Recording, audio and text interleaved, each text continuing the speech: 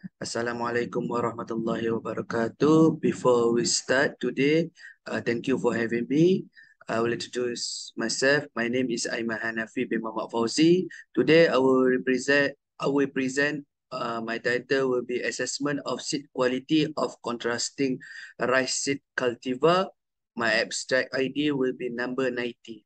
All right. To the next one. For introduction, we can see that paddy is categorized as annual crop to plant most on the specific time to achieve maximum yield.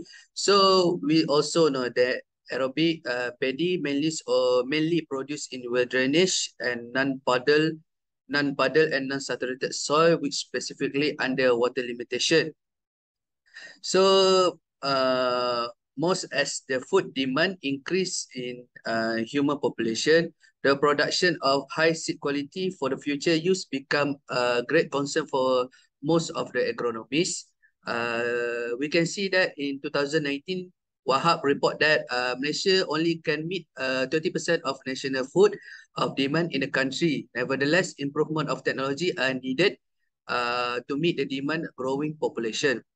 So as date to date, the climate change condition, climate condition and water scarcity give a significant impact on the yield and the quality of the paddy. So the environment stress such as high temperature and rock stress as a factor in seed quality performance, which be improved by City and Alice in 2019, thus decrease the productivity of yield of component thus decrease the productivity of yield component. So for the next one, for my research objectives is to examine the rice seed quality under elevated temperature during the early stage of seedling or vegetative phase. The second one will be to determine the yield component of the paddy as affected by high temperature. The last one will be discover the effect of environmental stress on the seed quality and the yield component of the flooding rice under aerobic cultivation. So to the next one. So the material I will be using is with two aerobic rice variety and non-aerobic rice variety. So for the aerobic rice variety, I obtained on MARDI or Malaysia Agriculture Research Development and Institute. The variety I obtained were Aeron and Aerob 1. So for the non-aerobic, I will be used on MR22OCL, which being obtained on PPK Kedah. So for the experiment was conducted on plant science and seed technology laboratory on UiTM campus Jasin. And as for the field experiment will be held on the greenhouse or greenhouse field plotted located in UiTM also. So this the several picture that can show that aerobic variety and non-aerobic variety. So for the next one, for the experiment one, is to determine the seed germination under growth chamber.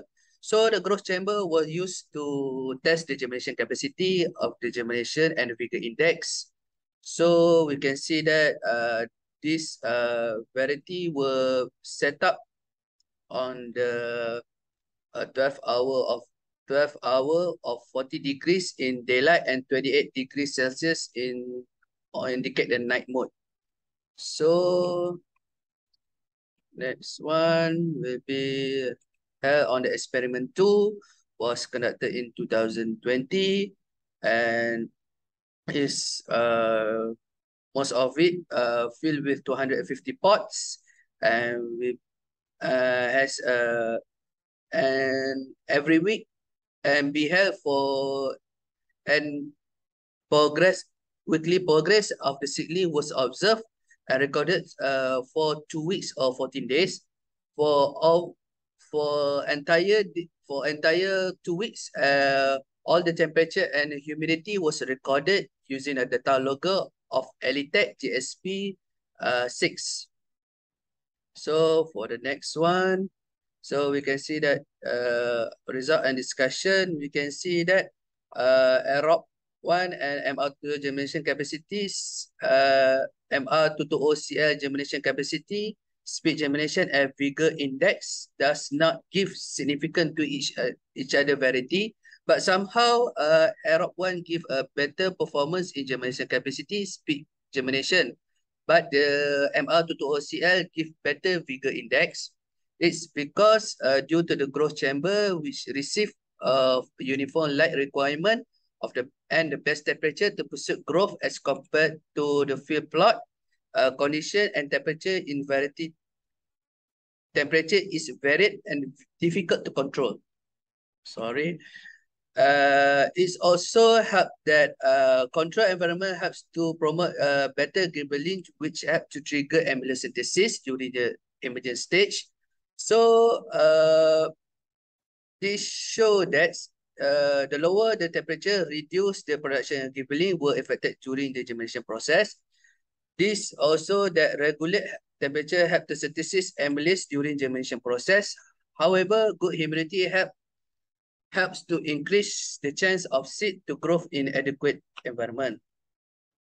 So for on the field environment, we can see that was significant difference between the Aerob 1 and MR220 in February 2020 in table 2. As for the Aerob 1 and the Aerob 2, in terms of germination capacity, there were no significant. Thus, show that aerobic rice can tolerate in hot weather with the same amount of water with MR220CL. So this show that aerobic rice can tolerate with water stress. So we can see that water stress can be one of major of environment factor limiting the germination crop itself.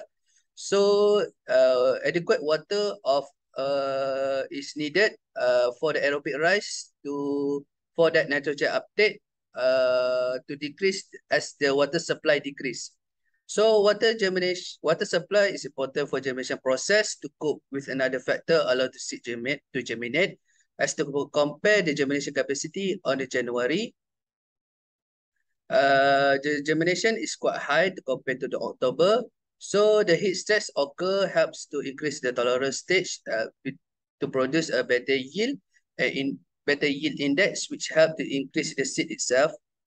So conclusions state that can see that many stress can cause seed germination to early distort due to tolerance to the stress.